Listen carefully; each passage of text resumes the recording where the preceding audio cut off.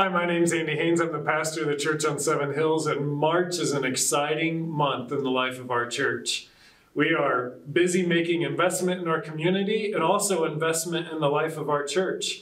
This weekend coming up on Saturday in the morning, women's gathering studying spiritual disciplines. In the evening, Saturday evening, the men are meeting up at the schoolyard, 6 p.m. at the schoolyard on West Boylston Street for a time of fun and fellowship and encouragement. That's some investment we're making together as a church. Also, when we gather on Sunday morning, is a great opportunity to bring in Easter eggs as we prepare for the Easter extravaganza. So if you're out shopping this weekend, pick up some extra candy, pick up some empty eggs, and just leave them on one of the counters in the lobby as we prepare for investment in the community. Following service on Sunday, there's another opportunity to invest in the great Burncoat and Greendale region when we start planning our Fun Family Faith Nights.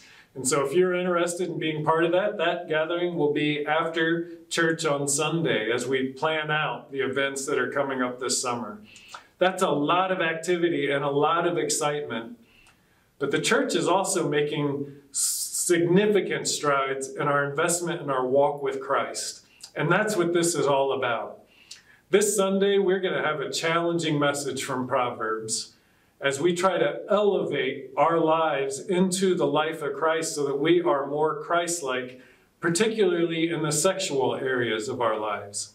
And so parents, just a word, this will be a great topic. It's also going to open up avenues of discussion. And so I want to prepare you to talk with your kids about these real life things that Jesus Christ gives us instruction on how to live. And we'll learn more about that on Sunday at 10:30. As always, there's winter storms, there's snow planned. Follow us on Instagram, Facebook. We'll put the word out on social media if any of the planned activities are impacted by the storm. Have a great week. I look forward to seeing you on Sunday.